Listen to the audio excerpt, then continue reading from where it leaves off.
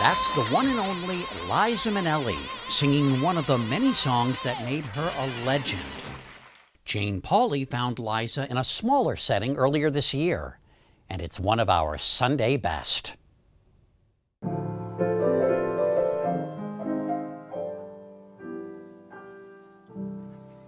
Embrace me, my sweet embraceable.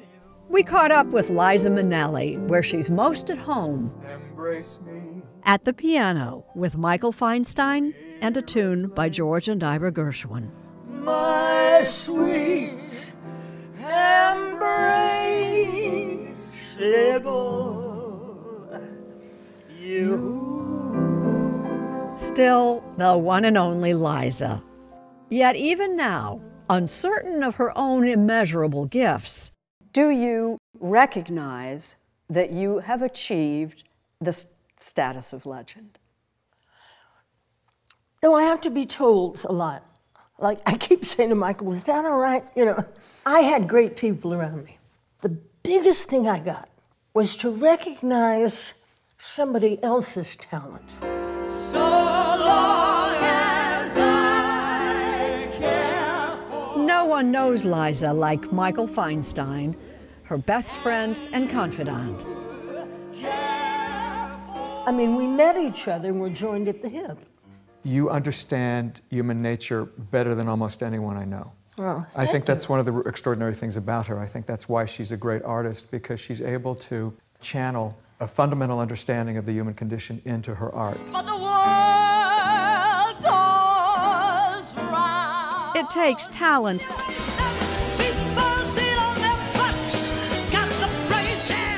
tenacity, originality to become a star. Bye-bye, my liver. But the great ones have an undefinable something that endures. Now roses are drumming. And Liza had it from the start. Proudly marching along. She won her first Tony in her teens. It's gotta happen. And both an Oscar It's Liza with a Z, not Lisa with an S, because Lisa with an S goes not and an Emmy in a single year. Simple as can be, see Liza. The Grammy Legend Award made it a grand slam. Fame was practically her birthright. She was just a toddler when she appeared with her mother, Judy Garland, in the movie musical In the Good Old Summertime. I thought my mother was perfect. Perfect. Every little thing she did. But my father, there was no one in the world like my father. And I'm so much like him. Film director Vincent Minnelli was a Hollywood giant in his day.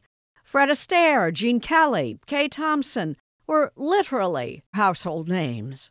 I grew up around all these wonderful people, and yet my parents always said to me, "No, you're your own. There's nobody like you." And you. At 17, she began to see it herself. I remember my first gig was in a show called Best Foot Forward, off Broadway. And I mean off Broadway, right? I don't know, I just knew then that from the minute I walked on stage, I wasn't me. I was the person that I knew so much about because I had thought so much about her habits, about her thoughts. Ladies and gentlemen, Miss Liza Minnelli. And then, November 1964, London's famed Palladium.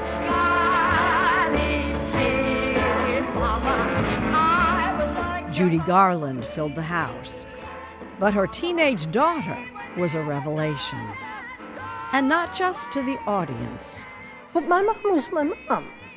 You know, other people think of her as Judy Garland. That's Mama.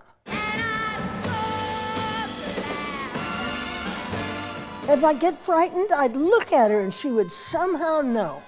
And she would calm me down, just by her look. Judy Garland died 5 years later. 4 months before the premiere of The Sterile Cuckoo in 1969, Liza's Oscar-nominated performance at 23.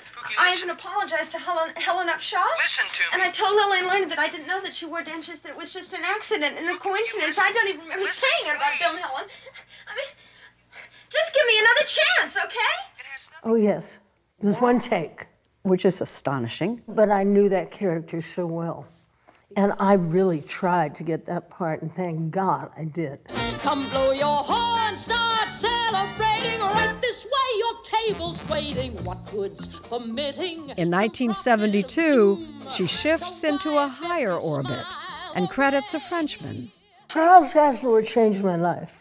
He changed my entire life. Aznavour, who some call the greatest entertainer of the 20th century, taught her how to deliver a song. Because I wasn't a good singer. I was not. And I knew because my mom was the best in the world. But I went to see Charles Aznavour, and he sang a song. But it wasn't his voice that got me.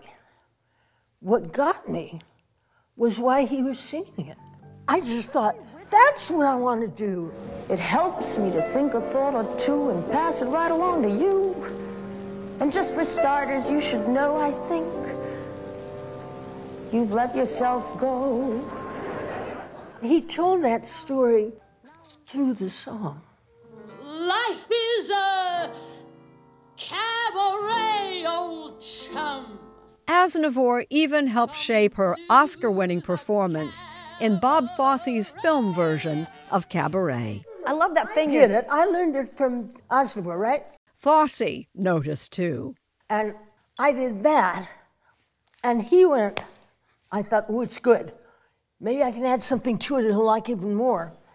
And that's where that came from. Fosse also directed TV's Liza with a Z.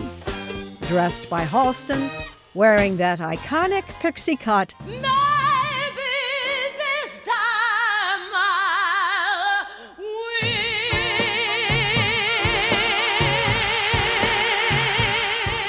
she brought the house down.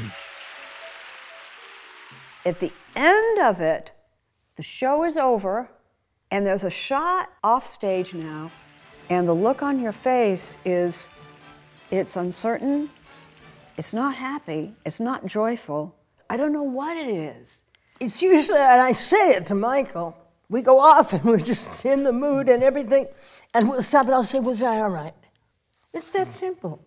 Was I all right? Mama may have, and Papa may have, but God bless the child that's got his own. If she was born to the spotlights, there was the dark side too. Following her mother down the road to addiction, there were also failed marriages and miscarriages, all captured by the prying eye of the paparazzi.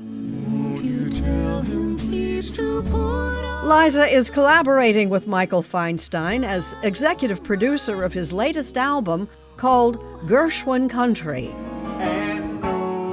and producing his new tour celebrating Judy Garland's 100th birthday this year. One thing I know. At 76, Liza Minnelli doesn't perform in public that often, so this is something special.